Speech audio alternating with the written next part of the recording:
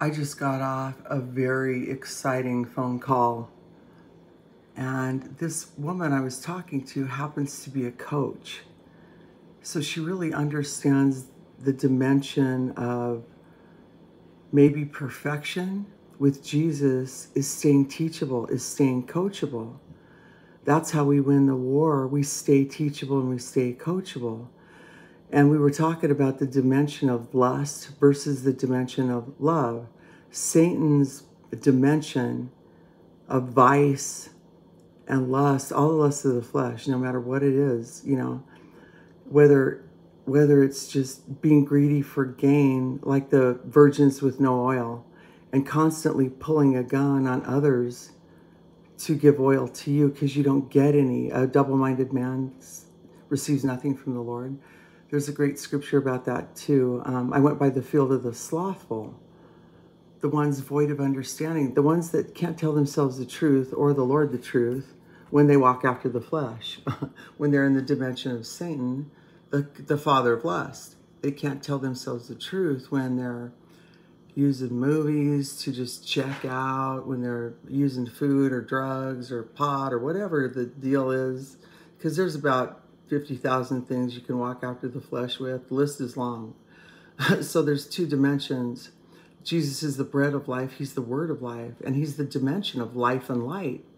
So people that can't even tell themselves the truth about when they fall, nor will they go to the Father and say, I fell down, I need a Band-Aid. They don't even get any help.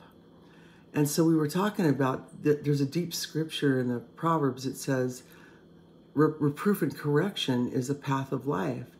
And those that despise reproof and correction are not only go astray, they are the path of ruin. And if we don't ever look at the ruination trail that we've created in the dimension of lust, the lust of the flesh, we can't be forgiven much, and we can't love much, and we can't stay teachable. Only those who are willing to tell the good Father the truth about their conscience and their battle between the flesh and the spirit aren't going to vex people all the time in the dimension of lust. There's another great proverb about that. It says, those that deny things falsely feed on the winds. Every demon in hell talks to them. In a land that's trodden, which is their soul, they travel thirsty and they don't gain anything. And there's another one that Job says, the things my soul refused to touch, the vices, the lust of the flesh, the things I inoculate myself up with to be a sleepwalker, that I can't help other people out of the dimension of the darkness of lust. Because a lot of people are going down. Wide is the path that leads to destruction. There's a lot of people on it. So if you don't understand it yourself, you can't be your brother's keeper. It's a lot like Cain. Cain lived in the dimension of the lust of the flesh, the pride of life. So he couldn't be his brother's keeper. There was no relationship with the Father in the dimension of lust. It's actually what happened with Adam and Eve. They left off their relationship with Jesus in the garden to go into a dimension of darkness. The vices, the takedowns, it doesn't matter what the takedown is. For some people, it's just romance novels or sports. Anything that's a vice that you're using to save your soul, and you're not going to the Savior of souls and the maker of your soul, is a takedown in a dimension of lust. So people travel with a dumb spirit. They play dumb. I went by the field of the slothful, the one void of understanding, because they don't tell the truth about their conscience war. They accuse people and excuse themselves. That talks about that in Romans. People that are walking in a dimension, Satan's dimension of lust of the flesh, the potheads, the drug addicts, the sex addicts, the sports addicts, whatever the addiction is, those that go, I went by the field of the slothful, the one void of understanding, the one void of a relationship with the Father and the coach of life that could give them a bar of gold. Because every trial isn't because of God, it's because of our own lusts of the flesh, which are many.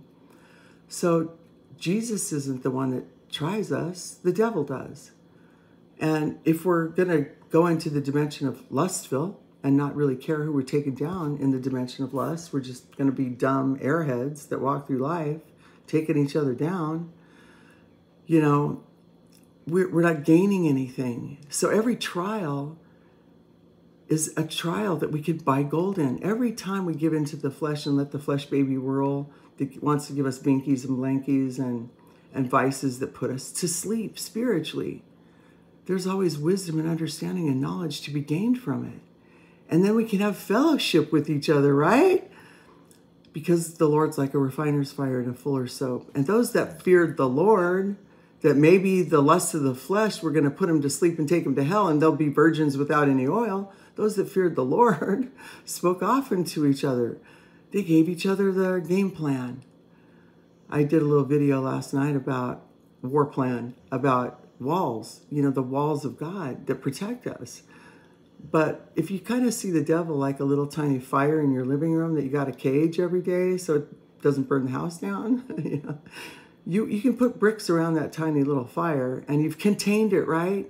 So every day is another day to up our game in containing the dimension of darkness and the lusts and vices of the flesh. Man, and if you haven't read the scriptures on self-control, they're powerful. I was reading them this morning. I'm going to end this now. Amen.